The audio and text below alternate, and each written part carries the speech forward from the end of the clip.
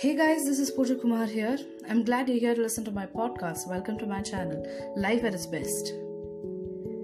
Today I'm going to be talking about the heart.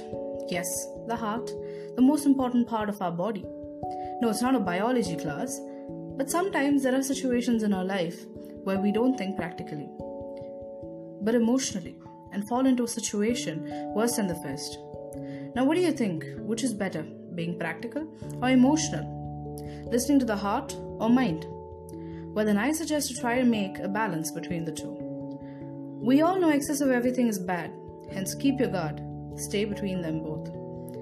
Many things in life should be seen as tools, to be used only when situation demands it and to be kept aside when the situation does not demand it. Both are important.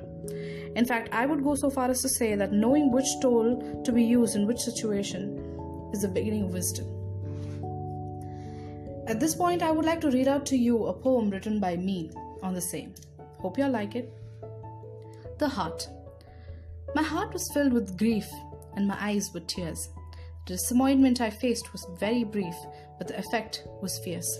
I had no way but to just let my tears roll down my cheek and hope for some satisfaction to seek. My heart sank discouraged, but my mind all enraged. While my heart whispered, "You were wrong," my mind shouted, "Keep that anger for long." My heart said, "You should ask sorry," but my mind, "It's not your mistake, so why worry?" And I was confused whom to abide by. My heart's nobility was kept high. What's the use of keeping all that ego and anger when you don't have life joy at the tip of your finger? Now, hope that made some sense. Hence, I would like to end the situation and the session with a quote that says, "There is a voice that doesn't use words. Listen."